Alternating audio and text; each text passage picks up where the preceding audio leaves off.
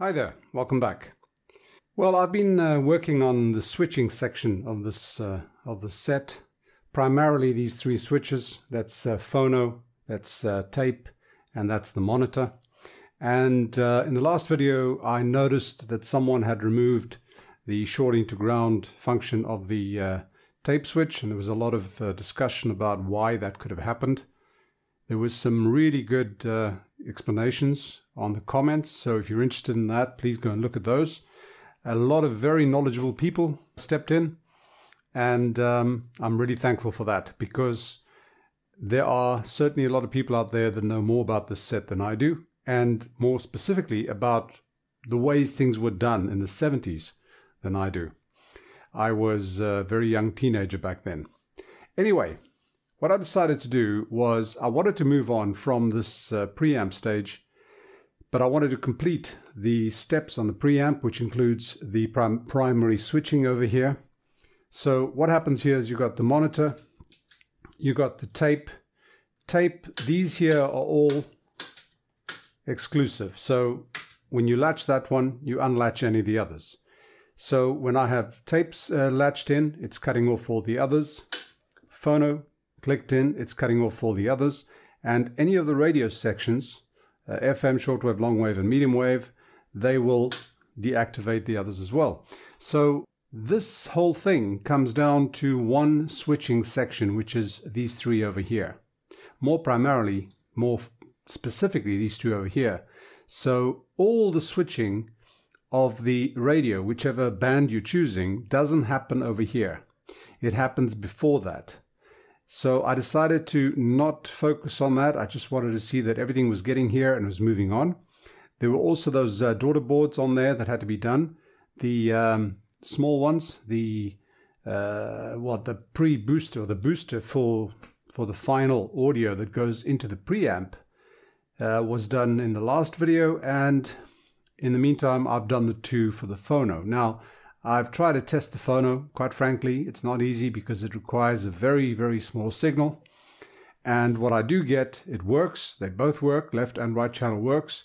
But when I try to sample it or test it, I get an incredible amount of hum. And you can see it on the scope, and it just sounds bloody awful. But I know they're working. I've had this before with other amps as well. What I've got here is I've got some royalty-free music on the iPad going into the tape. So we'll just... This thing is pretty powerful. The speakers are crappy, they're on the floor, so they sound a bit boomy.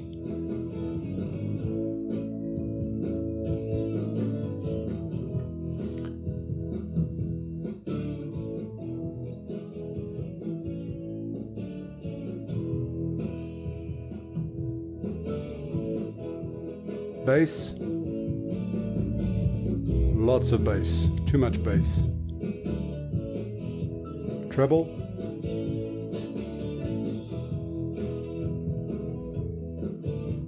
Got quite a good span. The rumble filter and the noise filter, remove that, put it in. You can hear it on the very low frequencies. It takes off some of the rumble, some of the bass, and the noise just clips off a little bit of the highs. You can just hear that. It takes off that last few highs that can get a bit annoying. But quite frankly, I prefer it without the filters in. It sounds a lot better. You can control the tone you want. The 12 o'clocks are actually pretty good. But obviously that'll depend on the room I'm playing it in and the speakers I'm playing it through.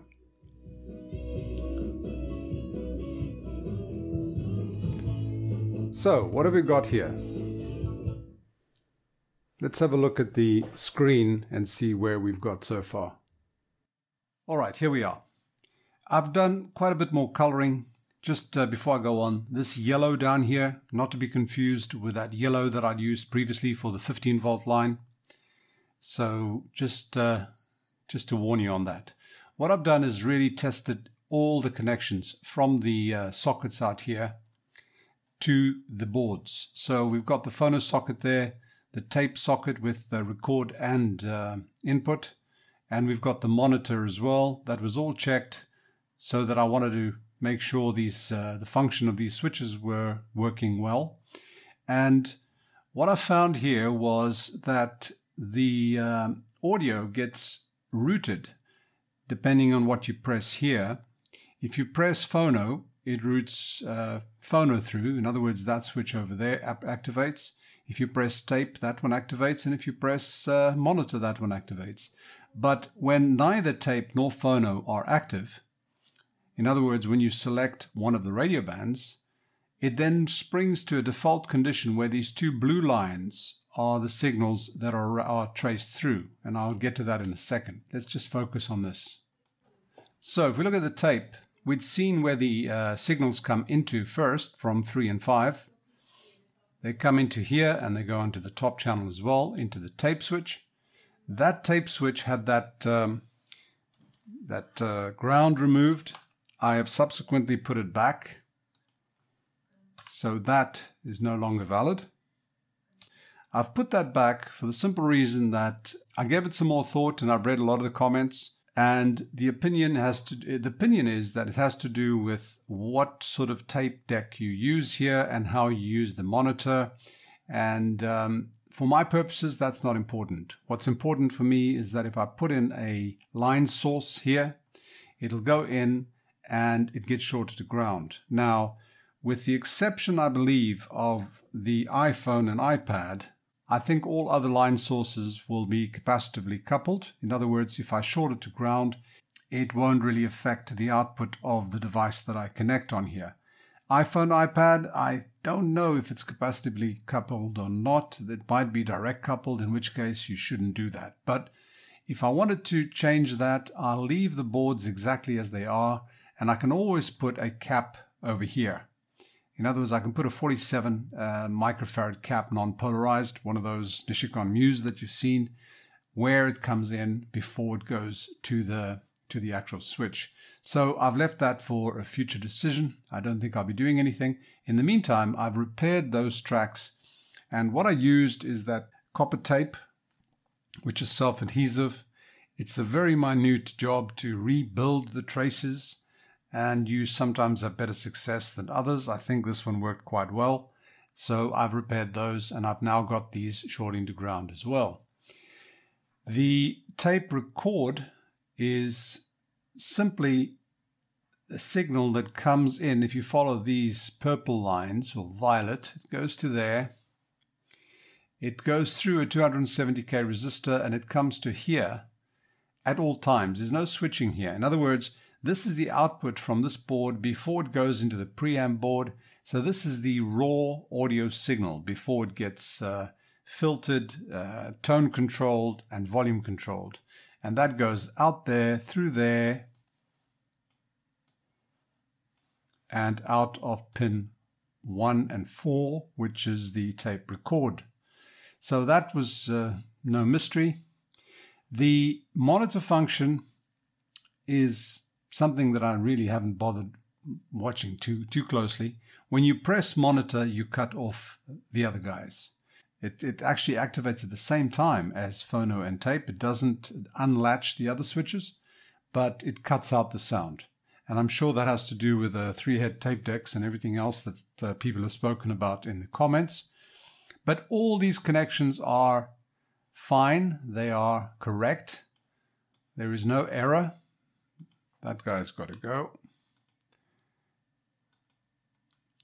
So I'm happy with the switching. And that led me then to look at this from a different perspective. I wanted to know where these guys were coming from. These blue lines. This is the audio from the radio selection. And I sort of expected it to go back here for the AM and to the other side for the FM, because this FM, it's got a stereo demodulator. But surprisingly enough, it goes up here, goes along, if you follow the blue lines,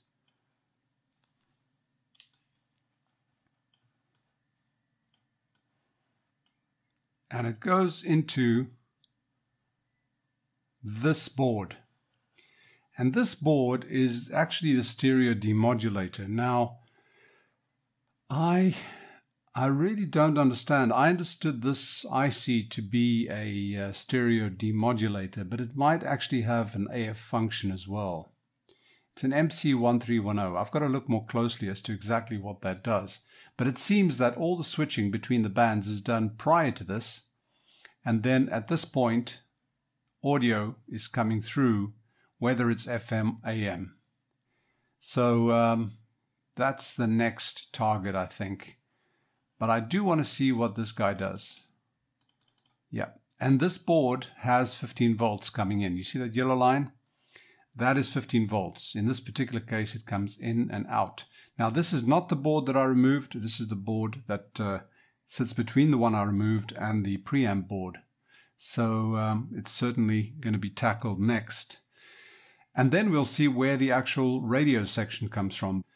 And the first thing I need to do is to check that the 25 volts is getting here, and also the 15 volts, because the yellow line comes in and feeds quite a few points over here. It feeds that IC, it feeds the bias and the circuits around that IC. It also feeds, what is that? That'll be some kind of negative reference or some kind of reference voltage over there, but that's certainly a 15 volt line. So yeah, that's the next step. Okay, the stereo decoder board had two caps, filter cap over here, and there's a 22 microfarad capacitor here, which is part of an RC time constant. It's basically a timer circuit that gives this IC about 2 seconds to start operation before it sends the signal to the output transistors. Now, this does have, it's got filtering, it's got the stereo decoder itself, and the output transistors have another filter stage which takes out any remnants of the stereo tone, the 19 kilohertz and the 38 kilohertz and everything else that's generated on here. But ultimately, the output transistors really just amplify, raise the signal a bit higher. We'll see that in a second. Now, I was a bit baffled, as I said, because in the audio selection, where you select between tape, phono, and radio, the radio input comes from this board. And radio meaning it can be FM or one of the others, one of the AM bands. So I was a little bit baffled, but I've done some reading and I've actually tested it, and I'll show you. This stereo decoder creates a stereo signal if there is a stereo signal coming in. The audio signal comes in here from both the FM section and from the AM section. What does that mean? It means that with the AM bands, long wave, medium wave, and short wave, once you've done the decoding and you've got yourself your audio, that is just audio. That's an audio signal. There's no longer a carrier, okay? So that's an audio signal. You amplify that and you can hear it, all right? With the FM, it's slightly different, or it can be slightly different. With FM, if you have a mono signal, then what you have is a mono audio signal coming in with no high frequency carrier, or tone rather, attached. If it has stereo, then what it does is it sends along a 19 kilohertz stereo tone indicator, meaning that there is stereo involved, and that in fact the signal is bringing with it not only the mono signal, left plus right, but also the left minus right. If you want to look at that, go into the net and you'll find a very good explanation, or many good explanations, as to how the stereo is then carried to the decoder board. So the decoder here, or rather this board, says, okay, there's an audio signal coming in. Has it got a stereo carrier? No. If it doesn't have a carrier, then all it does is it does some AF amplification on the output, okay, and sends that off as audio coming from one of your radio channels. Makes sense. If there is a stereo indicator, then it says, oh, wait a minute, hang on, I've got to get to work. So this guy gets to work, and it produces the left and right stereo signals and sends them off to the audio selector. Now the audio selector is a stereo selector. So it's actually expecting left and right channels from here.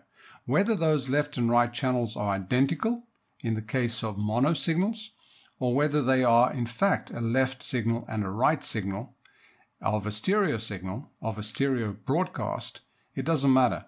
The switch that we saw in the previous clip just takes two signals, left and right, and passes them on to the preamp and the amplifier, and then ultimately through to the speakers.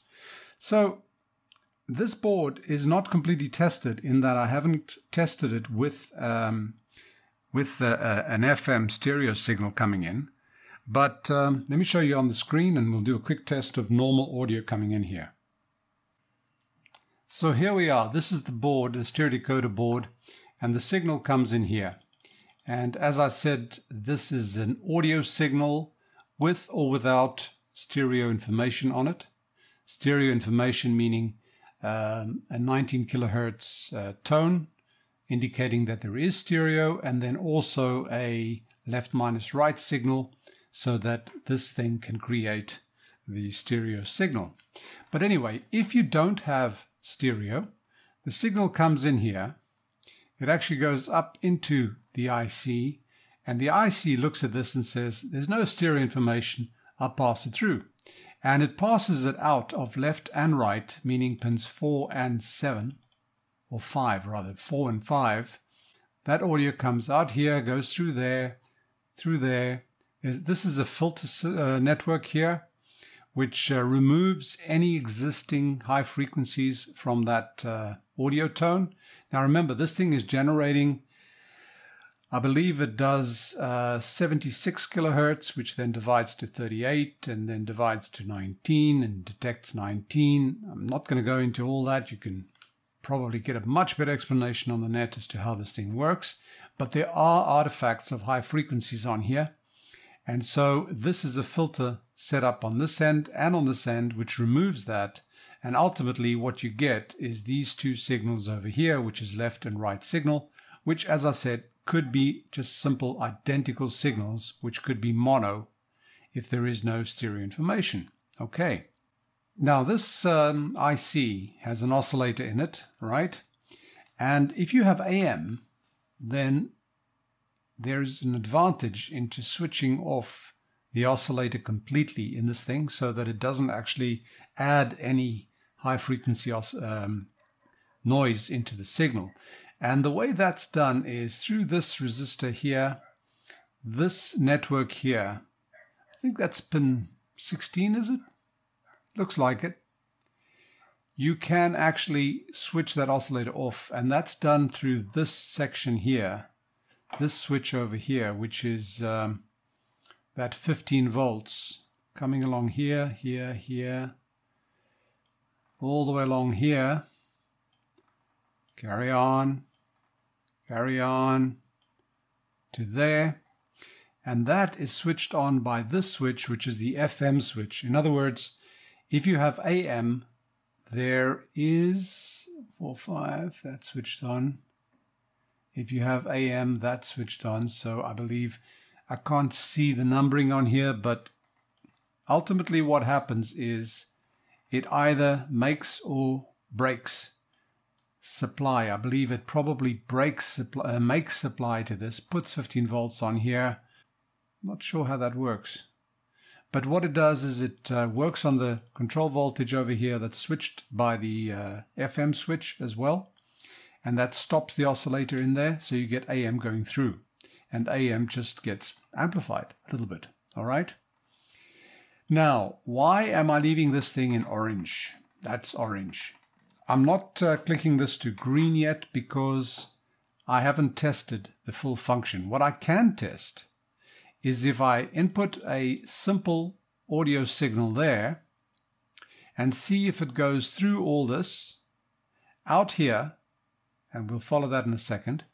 And I've checked that all these supplies on here, the 15 and the 25 volts are on here. So if I put a simple audio signal into there, I'm simulating that I'm getting audio saved from an AM, from the AM detector stage, and it comes out of here.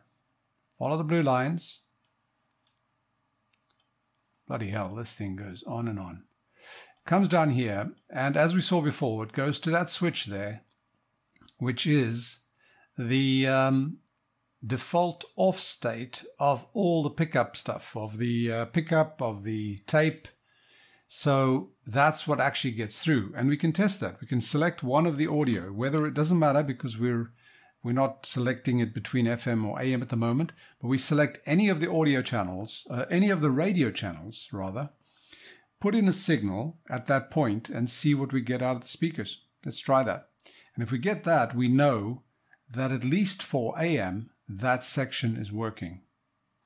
Now, according to the schematic, that audio signal, or that signal, should come in on connector 901 pin 3.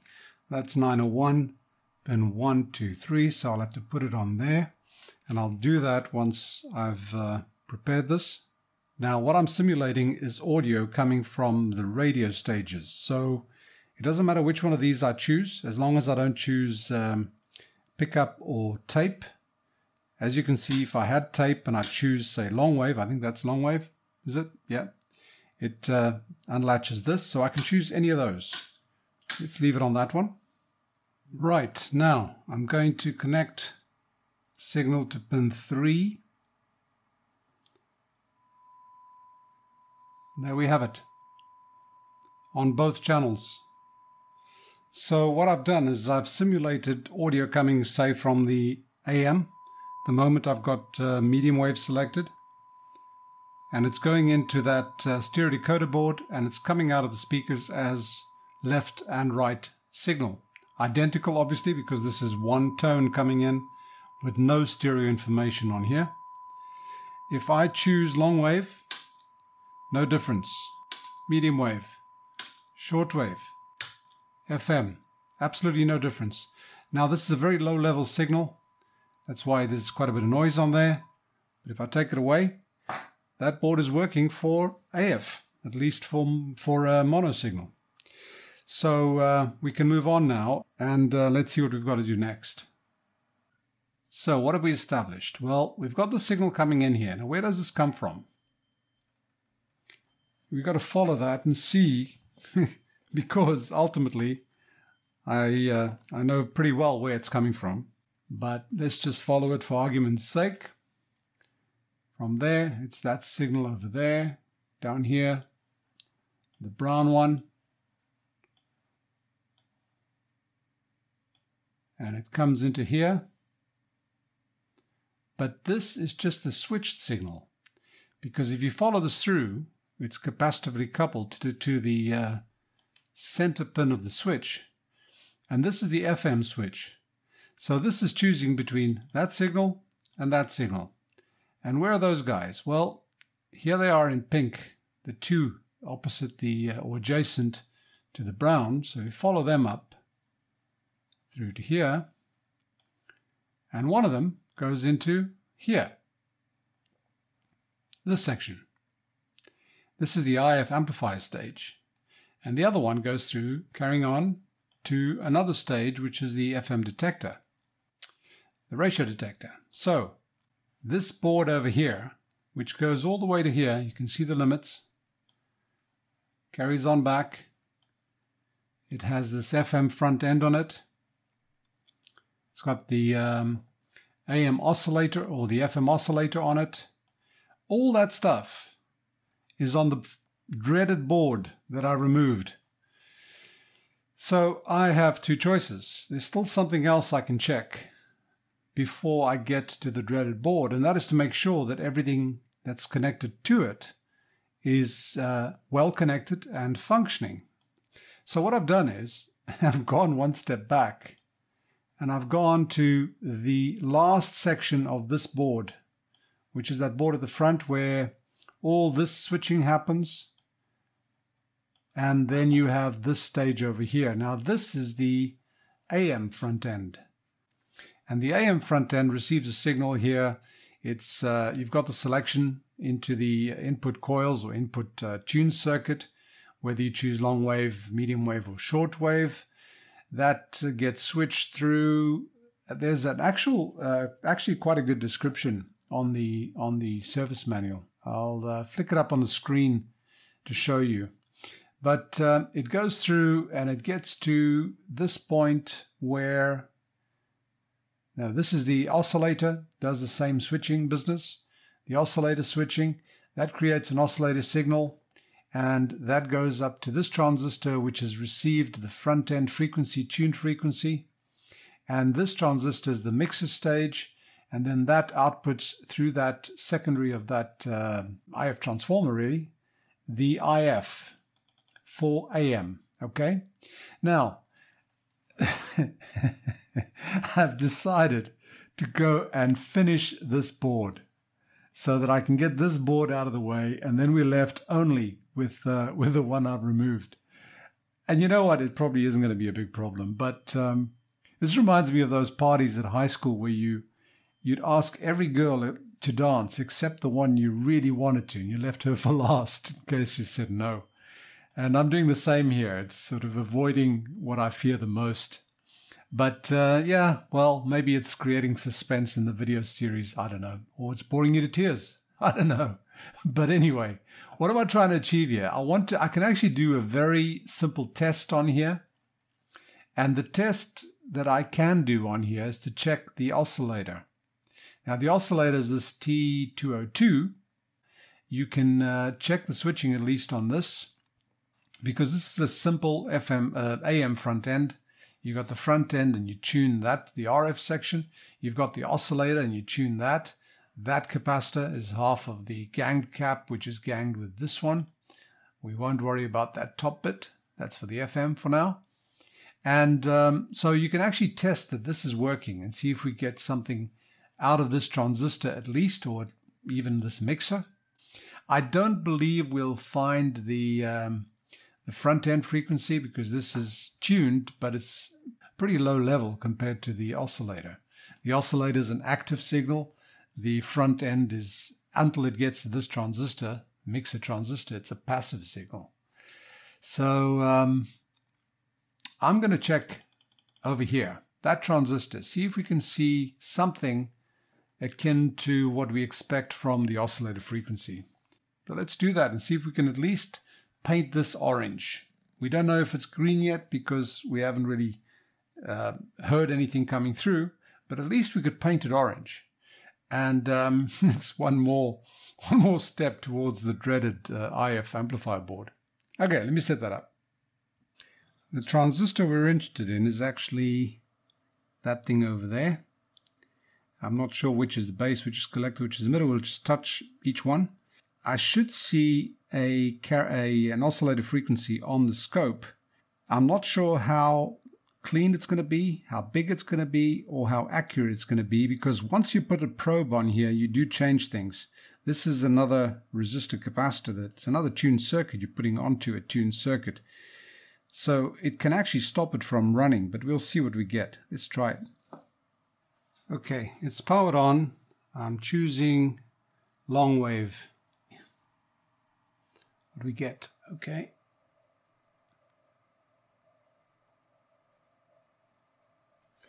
Now that is 780 kilohertz. Now remember, the signal we're seeing here is the oscillator, so it'll be the tune frequency plus the IF. And I believe the IF is 460. I actually haven't found it anywhere yet. I haven't looked. But if I tune it now, it's tuning. So the oscillator is working on long wave. Let's try medium wave. That is 1.9, 1.93 kilohertz, and it also tunes quite freely. Let's try short wave.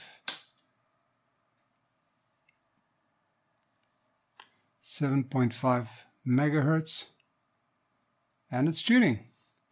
So our oscillator section is working at least. We don't know if the front end, the complete front end is working, but we know the oscillator is. And I do know this oscillator frequency is in the right band. We can see it's sort of in the right band as we select the different bands. So I'm confident that this thing has got at least deserves an orange paint. And we can then move on to the dreaded board. So I'm going to leave this for now, leave this video here for now. I've got some more research to do, and then I'm finally going to come back to the IF amplifier. Just one more thing. I have actually been working on the translation of the service manual into English. Now, I did receive quite a few offers, very kind offers, to help translate this for me, but the reason I started doing it myself was twofold. One, with Google Docs, you can actually recognize PDF, do OCR on PDF documents, which means you can then copy them and use something like Google Translate to work on them. But more importantly, I find that when I work on the translations, and I have tried to create a fairly comprehensive translation of the instructions here, it helps me to understand the circuit a lot better. Because I look at the German text, which I don't understand much of, I feed it into Google Translate. The result sometimes is total hogwash. I have to go back and look at the circuit and try and figure out what it is they're trying to say. And in so doing, I automatically pick up what's happening in the circuit. So it's a twofold process, which is very beneficial. Now, the service manual they have here is actually, the pages are actually in reverse order. So the translation I've done is one sequential document, starting at the beginning, really, and going through in sequential order. And whatever I've done, I hope to be able to make it available at the end of the series for anybody else who's got the same problem in the future. So we do get a pretty clear explanation. Obviously, there are flaws, but it's pretty clear what they're trying to say. And when you look at the circuit and you understand a bit of what's going on, it's actually very enlightening. Now, time for some more research into the damsel at the ball, the last one I'm going to ask to dance. And I want to thank you all for your patience. I want to thank you for your comments. It is great encouragement to see so many people comment on the videos, and I hope you've enjoyed it. If you have, please click like, share, subscribe, and all that jazz. And if you want to contribute directly to the channel, you can do so on Patreon. The link's at the end of the video. Thanks for watching. Bye for now, and stay safe.